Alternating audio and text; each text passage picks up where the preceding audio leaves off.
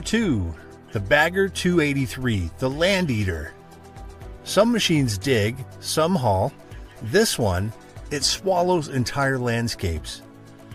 Look at the Bagger 293, a machine so massive it makes everything around it look tiny.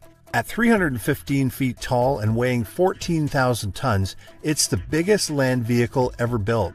It's so big that it even towers over the Statue of Liberty. And when it gets to work, the ground doesn't shake, it disappears. At the heart of its power is a giant rotating bucket wheel, packed with massive steel scoops that rip through the earth like a hungry beast. This machine devours it.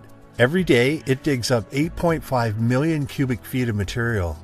That's enough to fill 100 Olympic-sized swimming pools. But here's the big question. How do you even control something this massive?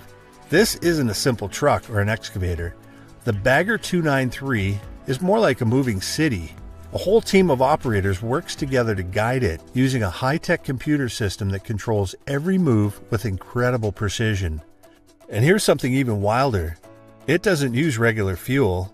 The Bagger 293 runs entirely on electricity, powered by a constant energy supply, so it can keep working non-stop without ever needing to refuel. No gas, no diesel, just pure electric power.